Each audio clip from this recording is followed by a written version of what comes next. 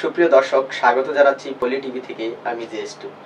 আজ আমরা নির্বাচনের প্রস্তুতি নিয়ে কথা বলবো কুমিল্লা ৫ বুড়িচং ব্রাহ্মণপাড়া আসনের জাতীয় পার্টি সম্ভাব্য সংসদ সদস্য প্রার্থী খাজা গ্রুপের চেয়ারম্যান বীর মুক্তিযোদ্ধা মোহাম্মদ তাজুল ইসলামের সাথে। ধন্যবাদ পল্লী টিভিকে। আমার নির্বাচনী এলাকায় সম্পূর্ণ প্রস্তুত হয়েছি। যদি আমাকে জাতীয় সংসদ সদস্যের ইয়াতে প্রার্থী দেন, আমি আশা করি পল্লী বন্ধু হোসেন মোহাম্মদ এরশাদকে কুমিল্লা ৫ আসন উপহার দিতে পারব। বিগত ৯টি বছরের আমলে, জাতীয় পার্টির আমলে, আমার পার্টির চেয়ারম্যান পল্লী বন্ধু হোসেন মোহাম্মদ এরশাদের নামে একটা ডিগ্রি কলেজ আমাদের এখানে স্থাপন করেছে 1986 সালে, এবং রাস্তাঘাট যে উন্নয়ন করেছে সেইটি বিগত গভর্নমেন্টের ইয়াতে তেমন উন্নয়নমূলক কাজ করতে পারে নাই। যুব সমাজকে তাদের ন্যায্য অধিকার থেকে যে বঞ্চিত হয়েছে, সেজন্য যুব সমাজ যাতে দেশে এবং বিদেশে চাকরি করার সুযোগ করে দিব, এবং আমি প্রতিটা ঘরের থেকে লোক বিদেশে পাঠানোর ব্যবস্থা নিব।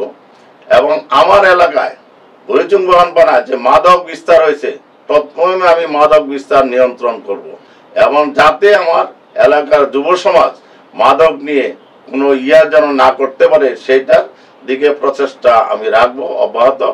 এবং আমার এলাকার যে পল্লী বন্ধু হোসেন মোহাম্মদ এরশাদ বিগত দিন যে রূপরেখা দিয়েছেন, ওনার আদর্শে আমি অনুপ্রেরিত হয়ে আমার এলাকার যে পল্লী বন্ধু হোসেন মোহাম্মদ এরশাদ ডিগ্রি কলেজটা বহুদিন ধরে সরকারি স্থাপন করে নাই, আমার পল্লী বন্ধু হোসেন মোহাম্মদ এরশাদ এই কলেজটি করার জন্য আমার বর্তমান এমপিকে বহুবার পত্র দিয়েছেন, এবং আমার বিরোধী দলের নেত্রী বেগম রোশন এরশাদও পত্র দিয়েছেন।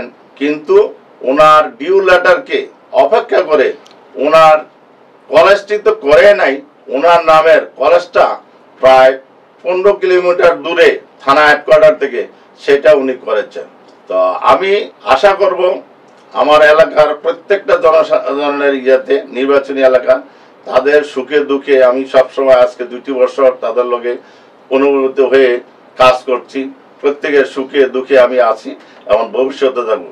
আমি আশা করব আমার নির্বাচনী এলাকার জনসাধারণে তারা যদি আমাকে নির্বাচিত করে আর আমাকে যদি সংসদ সদস্য হিসেবে মনোনয়ন দেয়, আমার এলাকার লোক অধীর আগ্রহে আছেন আমাকে সংসদে পাঠানোর জন্য, তাদের জন্য কথা বলার জন্য, যাতে উন্নয়নমূলক কাজ করতে পারি। আমি আমার মনোনয়ন পেলে আশা করি মহাজোটের থেকে আমি 100% আশাবাদী যে আমি ওই এলাকা থেকে নির্বাচিত হব। পল্লী টিভিকে আমি ধন্যবাদ জানাচ্ছি।